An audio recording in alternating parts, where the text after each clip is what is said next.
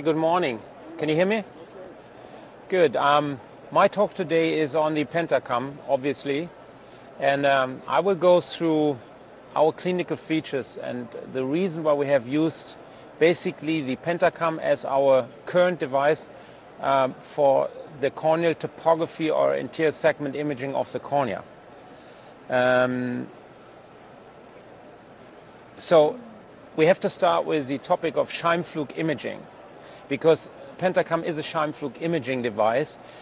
We had started years ago, 10 years ago, with the OrbScan system, which is also also a Scheimpflug system. And currently on the market there are others like the Sirius, there's the Galilei, and we are working with the PENTACAM at the moment. Now let's look into the topic of a Scheimpflug system. What you get when you take this evaluation with Scheimpflug, you get an anterior segment imaging.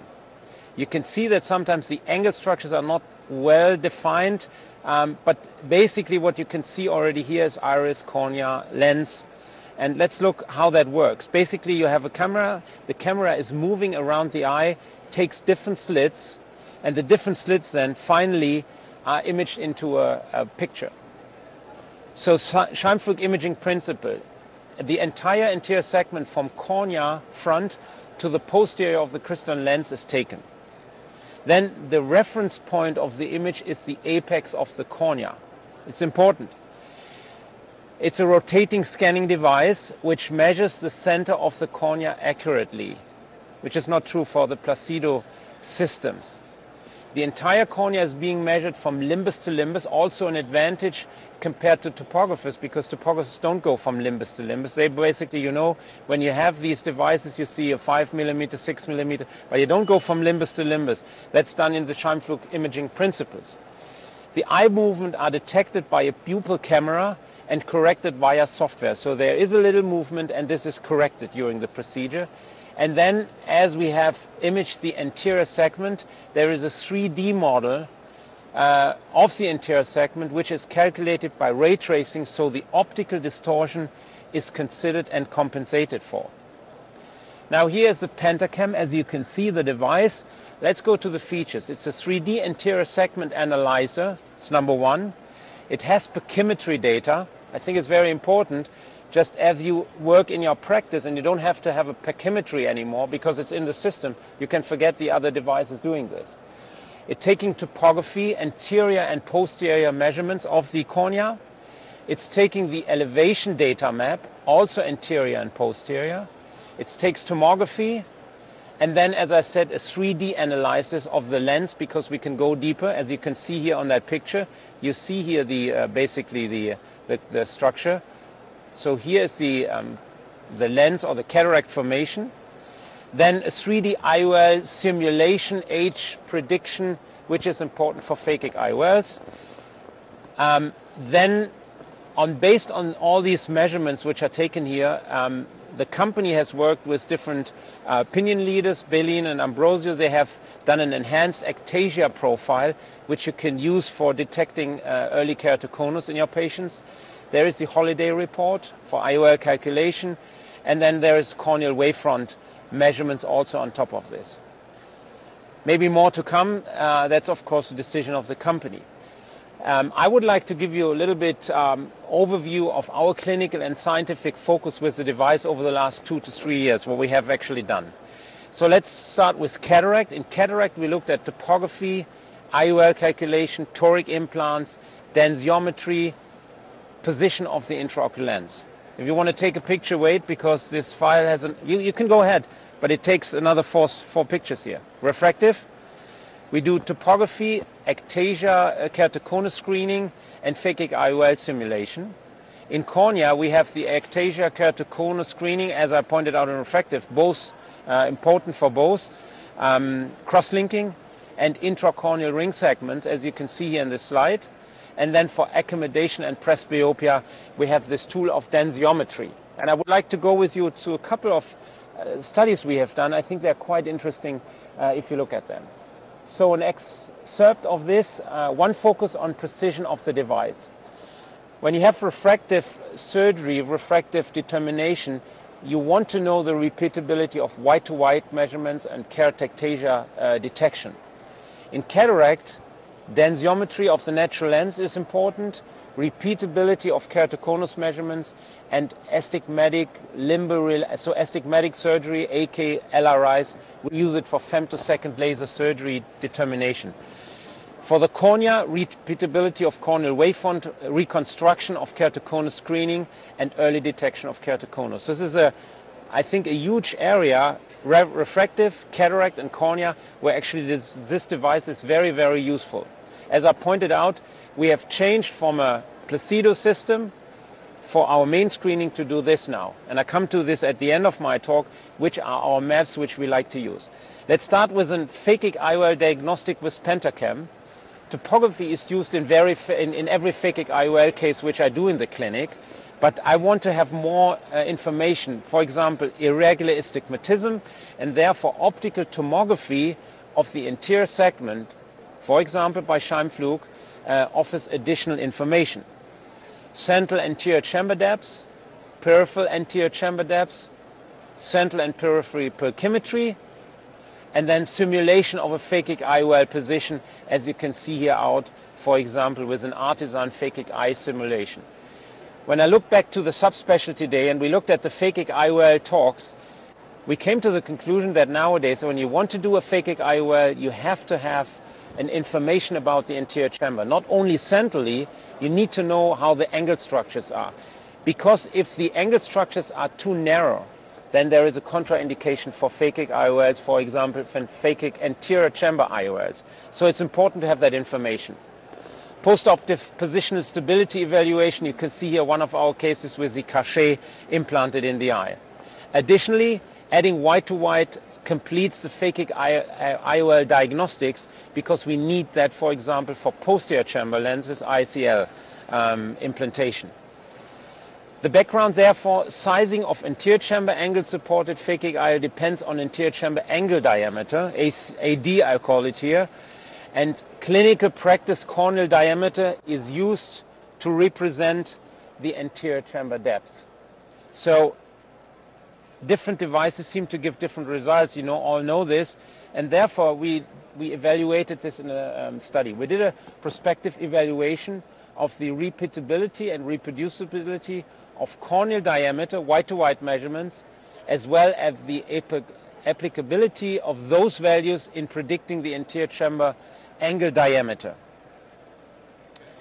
In our trial, we used different devices on the market: the IOL Master 500 by Carl Zeiss, Lenstar 900 by Haag-Streit, and then the PENTACAM HR from Oculus, as we are here presenting the data. As control, we looked at the Visanta, which is an anterior chamber OCT, also from Carl Zeiss Meditech, and actually this giving different results. In these three devices you have white-to-white and anterior chamber depths, and the control you have angle diameters and anterior chamber diameters construction, as you can see here. So all kind of subjects with healthy eyes were taken in this study. We had 44 eyes of 44 patients, 33 male, female, average age was 36 years of age. We have two independent measurements for reliability and repeatability done to determine this in our study, and then we have a comparison to the control with validity and precision, and finally only one observer disregarding the objectivity actually looked in this device here. We did a statistical analysis in this prospective case number calculation with a Shapiro-Wilk test. We did Blunt-Altman analysis. This is a statistical analysis, what you do when you want to compare devices and want to show the precision of devices, because with Blunt-Altman you can have mean and differences, and you have a coefficient of repeatability, which actually demonstrates, if you take measurement A and measurement B, how close the measurements are. So in other words, if we do our topography day by day, you want to take from the same patient a topography measurement which is basically the same when you take it seriously, or one after each other, 1 minute after the other, 1 to 2 that. You can have particularly problems with tear film, but Scheimpflug systems are less dependent on tear film evaluation, and therefore this is a good thing. Repeatability white to white. Number one is here. You can already see the PENTACAM white to white. Measurement 1 versus 2 shows you a much better correlation than the IOL master. White to white, you can see here the spread is larger. That's important. And then the repeatability of AD is actually showing and demonstrating the OCT horizontal angle diameter, angle to angle. Sorry, a couple of words are in German because we have done the statistical analysis in German, and it's sometimes a little bit tedious to translate all the calculations, but I translate this to you, and you see here the mean, and you see the difference in this device. Now this is the outcome of the study, and this demonstrates a lot of numbers, but basically you look at the relative correlation. If the number is very low, then you have a very good correlation for your device. If you look at the white-to-white measurements for the IOL master, for LensStar, and for the PENTACAM, you can see that the best correlation was actually found in white-to-white measurements for the PENTACAM measurement. If you look now as a Visante OCT, and then you look at ACD measurements for the other devices, you can see that there again, and you can see that PENTACAM again has a very good repeatability in this screen here. A little bit only better by LensStar, but much worse in the IOL master and even in the Visante. So here's the comparability of white to white versus AD and tear chamber depth. Diameter, and you can see that in this regard we found that the IOL master actually demonstrates a better result. So in discussion and conclusion of this study, the PENTACAM demonstrate the best repeatability for us to white. So if I have to determine now a phakic IOL, for example an ICL, I take this measurement because this gives me the best repeatability, and I use this for my calculation.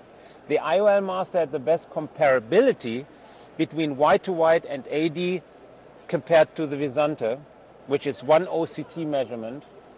And then the automated measurements are superior, and the impact has to be determined in a clinical study, but that is the outcome for us. So just to say that repeatability white to white has been best for us with the PENTACAM. You can see this here again, and of course the clinical impact, for example, if I have phakic IOLs and tear chamber depths, posterior chamber depths, I want to know this, and I want to have a good repeatability of my devices. The second topic is cataract, maybe presbyopia, maybe accommodation. So what normally is done in all the studies worldwide, currently for taking densiometry of the natural lens, is taken by a subjective cataract staging system. You all have seen that in publications, the lock system.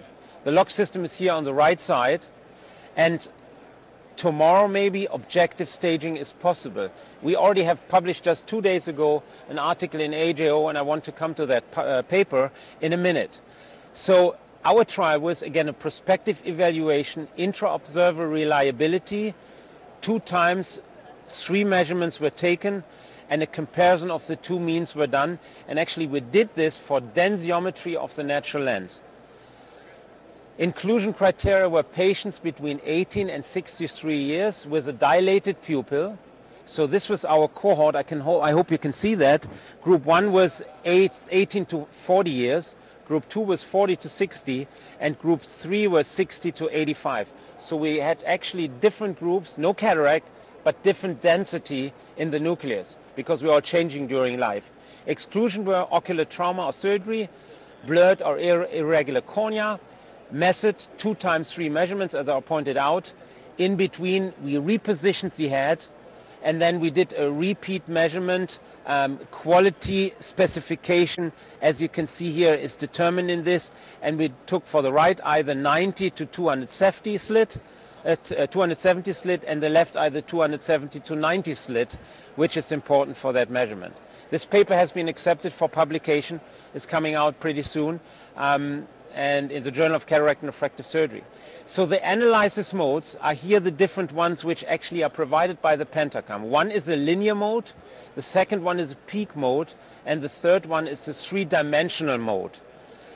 And you look at the results, you can again look at the correlation factor, and as I pointed out, the lower the number, the better correlation, and you see easily that with the 3D measurement we found the best correlation for our measurements, again determined this by Altman device, blunt Altman devices. So you can see here the 3D mode. Just to get an impression on blunt Altman, you see the tighter the scattergram, the better repeatability is usually. So for discussion, in conclusion, good repeatability was demonstrated by 3D, better than 2D, and 2D was better than the peak mode here from the company.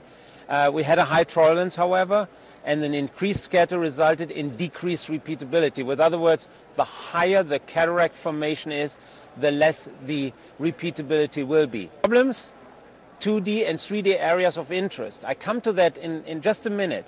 When you want to determine here, let's say in a prospective study, you want to determine densiometry of the nucleus, then you have to decide which area you take, right? Because as you can see in all Scheimpflug devices, you have here an area which the Scheimpflug devices do not detect, and that is closer to the periphery in comparison to the OCTs. And you can see that here. So in the future, 2D, 3D area of interest, I come in a minute what we have done. I think then maybe lens tilt we have to look at, reflection artifacts, and posterior capsule is sometimes difficult to determine because you cannot go so far. So this is an interesting study also for the company. We just have published that 2 days ago in AJO, and what we have done here is the purpose of the study was actually to look at phaco time of a femtosecond laser device versus phacoemulsification. We wanted to find out, is there a reduction in phaco time if you use a femtosecond laser? The outcome of the paper is actually we found a reduction by 2/3 when we used a femtosecond laser in comparison to infinity. I did all the surgery, and we had an independent researcher who actually was looking at the data. But how did he do that? He basically did the following. We took the measurement, the OCT intraoperatively of the femtosecond laser device, which gives you an area of interest, and we took this same cube and laid it over into the PENTACAM measurement. So we took PENTACAM of all the devices, and then we had PENTACAM measurements of the femtosecond laser cases versus the ultrasound cases, and had the same cube, and then we could compare the grading. So the grading is important because in the grading we found even a more pronounced effect of the femtosecond laser. You see, when the density of a lens is very low, then you don't have much phaco power, because with phaco you just suck it out, and with femto. But the more dense a nucleus becomes, the more significant actually is the reduction in phaco time. And this could only be detected because we had the PENTACAM and take that densiometry. And you can also see here the phaco time, and the relative densiometry also shows you the same. You see here the lines, definitely differenced, not significant, but you can see here the lines as it turned out in the scattergram for this particular procedure. Coming to another topic, repeatability of corneal wavefront reconstruction is a topic of interest of our group also. Corneal aberrations, optical effect of corneal surface, calculation by ray tracing, which is based on the corneal elevation data. And what we found is actually that the corneal wavefront analysis gives us a repeatable description of corneal surface characteristics, and with this we have determined a sensitive method to differentiate between normal eyes and eyes with subclinical keratoconus, which is very important. Of course, if you have easy detection of keratoconus, easy to see, but we're working on the early detection of keratoconus, and we try to get this into the repeatability of corneal wavefront reconstruction with the device. And so one of my co-workers, or one of my faculty people, Jens Buren, is working in this regard. There is a new PENTACAM feature, so far I have understood. There's normal wavefront data, as you can see here, which goes to the posterior surface and the cornea surface, and gives the new feature to come is normal data comparison to a normal, I think, age-related matched group of patients.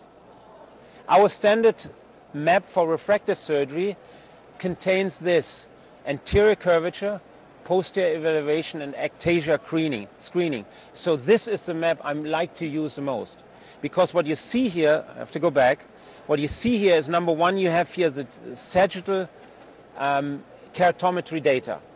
You have corneal thickness, pachymetry measurement, and then you have the height data.